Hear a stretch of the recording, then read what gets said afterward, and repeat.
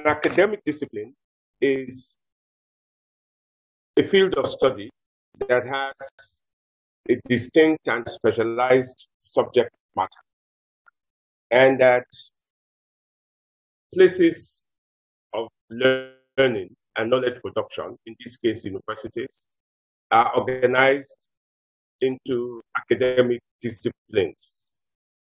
What we want to do in this lecture is to look at the status of political science as an academic discipline, as a social science discipline, and consider its connections with the other social sciences.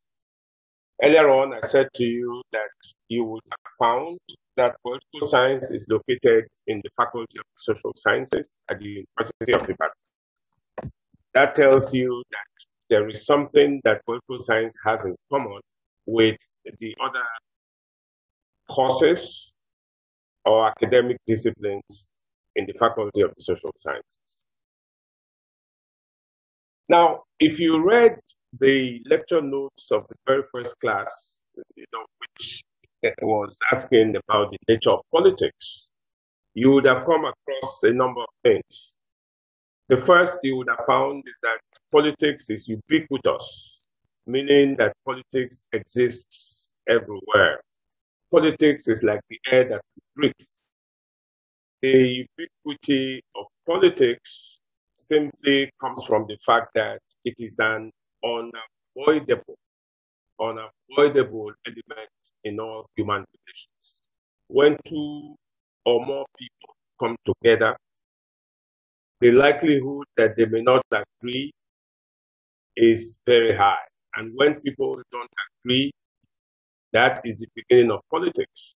When they do agree, that is also politics.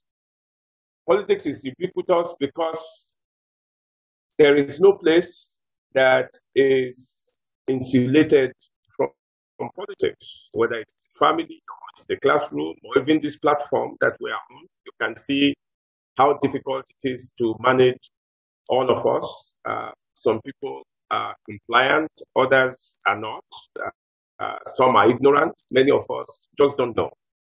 So this diversity of interests and diversity of actions would mean that there's politics, even the virtual class, the Zoom class that we have, in the family, everywhere. Now that's the first thing. The second thing, of course, is that politics is of concern to everyone, precisely for the reason that if we are not able to reconcile our differences and manage them properly, then organized and orderly life cannot go on. So over the years, in fact, since the history of human society, everyone has been interested in politics. In our last class, we also talked about steering problems of politics. We talked about justice, we talked about power, we talked about equality, and these kinds of issues, freedom, and so on. So concern with politics is as old as the beginnings of organized human society. And that means that we may say the study of politics or interest in studying politics is as old as humankind. If we want to be too arrogant, we would say that politics has been studied since the beginning of human society. But perhaps Aristotle was right in saying that politics may be regarded as master science. Okay. The discipline of political science is, however, very young. In other words, the interest in studying politics and the study of politics itself is very old. It's ancient, dates back to the Greeks and all organized societies. But the discipline of political science, which specializes in the systematic study of politics, is new, is relatively young. It is still growing and it is still developing.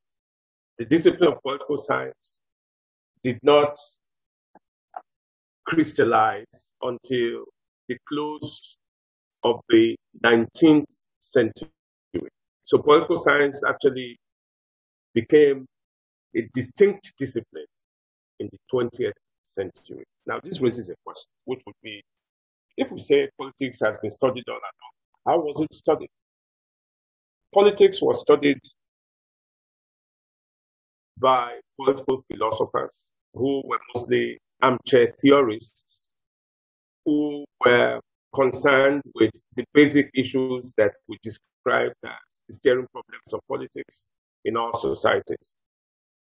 So you would find those philosophical writings that were mostly prescriptive. If you read Plato's Republic, for instance, the whole question was, how can we ensure a just and well-ordered society? Those were the kinds of concerns that engaged the attention of political philosophy. So politics was studied by political philosophers. Later, politics was studied by historians. Politics was studied by law scholars. And so politics has always been there. It was studied as part of history, as part of philosophy, and as part of law. The turning point came when there was a growing consciousness on the need to have a distinct discipline that would focus specifically on analyzing politics and researching it and teaching it.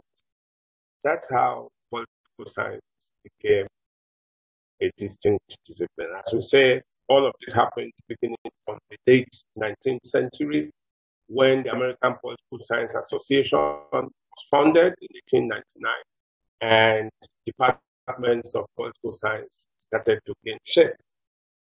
Now, the fact that political science is a young discipline is reflected in many of its realities.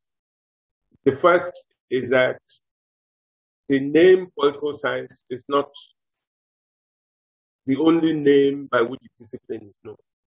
Again, you might say that this multiplicity of identity is a function of the mixed foundations that the discipline had from history, from philosophy, from law. So today, we call ours political science. The others call it political studies. Some call it politics. Some call it government. Some call it political science and public administration. Some call it political science and international relations. Now, this is a multiplicity of identity, which means that there is still some, if you like, contestation over how best to name this academic discipline. However, when we say political science, there is general understanding that most people have come to accept that perhaps it is best to call it political science. Okay, now, when political science emerged, there were questions about its autonomy, its status, and people were saying, is political science truly an academic discipline?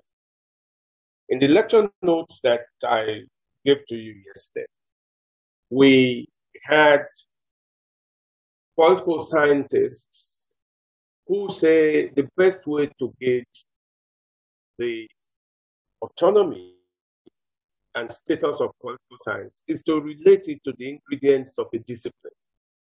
The ingredients of a discipline.